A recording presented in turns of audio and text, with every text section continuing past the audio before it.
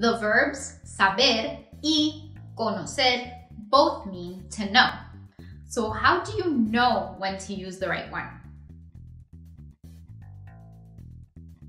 Ya me conoces. Soy Adriana, embajadora de marca con Spanish 55. Here on the Spanish 55 YouTube channel, we strive to take your Spanish speaking skills to the next level. Through every video, we want to take you closer to fluency. Hit subscribe if you like the sound of that. Now, are you ready to never doubt yourself when using saber or conocer? Let's get this party going, shall we? Saber and conocer have a fairly straightforward role in the Spanish language. So guess what? This lesson won't be so difficult. There is one situation where you can use them interchangeably. More on that at the end of the video, so make sure to stick around. Let's learn how they are normally used first. So what's the difference? Pay close attention or write this down. Saber is used with facts, information, and when telling how to do something. Conocer is used to talk about people, places, and things that you are familiar with or acquainted with. So deciding which one to use depends entirely on what it is that you know. Now let's go over some examples for each one. Cuando sabes sobre cosas como hechos científicos, eventos o trivia general, entonces usa saber de la siguiente manera. When knowing about facts, events, or trivia in general, use saber like this. Yo sé dónde está California en el mapa. I know where California is on the map. ¿Sabes que los delfines duermen con un ojo abierto? Did you know that dolphins sleep with one eye open? Sean sabe muchos lenguajes. Sean knows many languages. Si tienes conocimiento sobre cualquier información general que pueda ser útil como dónde se encuentra algo, cuándo va a partir un vuelo o el estado de una situación, también se usa saber. Saber is also used when knowing general information, like this. ¿Sabes a qué hora sale el avión? Do you know what time the plane leaves? ¿Sabes dónde puedo encontrar la Plaza Mayor? Do you know where I can find the Plaza Mayor? Sí, ya sé que la reunión empieza a las 12 en punto.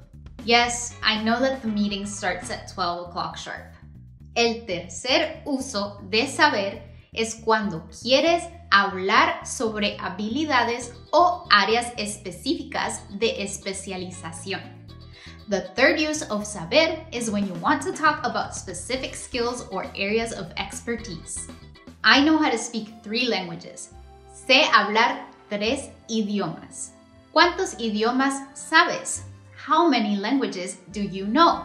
Mi mamá sabe nado sincronizado. My mom knows synchronized swimming. Se utiliza el verbo conocer cuando hablas de personas. When using conocer to speak about people, always remember to include the preposition a. Conozco a tu hermana Natalia. I know your sister Natalia. Pero no conoces a Isabela? Es mi otra hermana. But you don't know Isabela? She's my other sister. Pero si hablas de lugares, debes recordar eliminar la preposición a. Conozco el puente de Lego en Alemania. I have been to or I am familiar with the Lego bridge in Germany. No conozco Argentina. I haven't been to Argentina. Pero sí conozco Colombia, México, Cuba y Costa Rica. But I've been to Colombia, México, Cuba, and Costa Rica. ¿Y tú, qué países hispanohablantes conoces? And you, what Spanish-speaking countries do you know? Let me know in the comments.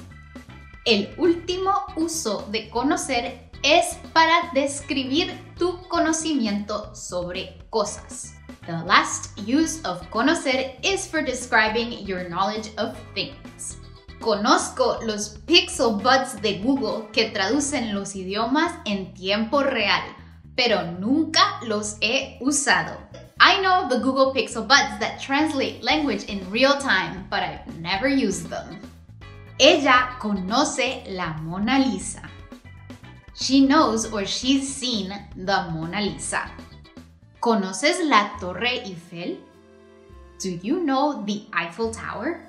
Ojalá hasta este punto la distinción entre saber y conocer debe haber sido bastante clara. Hopefully, up to this point, the distinction between saber and conocer is pretty clear. There is, however, one area where you might notice an overlap between the two verbs in Spanish, or when they are used. There's a little bit of an overlap. But anyway, here we go. Let's talk about it. You can see saber and conocer used interchangeably when talking about abstract ideas. Abstract ideas are concepts, feelings, and qualities such as love, freedom, confidence, happiness, God, and faith, etc. For example, the motivational speaker wants to know the secret to happiness. La oradora motivacional quiere saber los secretos de la felicidad. Or you can use conocer. La oradora motivacional quiere conocer los secretos de la felicidad. There's a subtle difference in meaning between these two sentences in Spanish. But in this context, if you were to translate the idea from English to Spanish, it wouldn't really matter whether you choose saber or conocer. The idea would still be clear. Great!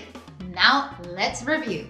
When deciding whether to use saber or conocer, think of what it is that you know. If you know facts, information, or how to do something, use saber. If you know people, places, or things, use conocer. You can use either one when speaking about an abstract idea. The best way to really grasp the use of these words is by practicing using them in conversation. Give me 2 sentences with each one in the comments below. If you want to further your Spanish practice and have immediate feedback from a professional, I invite you to go to Spanish55.com so you can meet with one of our coaches. Your first Skype call is on us. That's all for today, folks. Hasta la próxima, amigos. I will see you in the next video.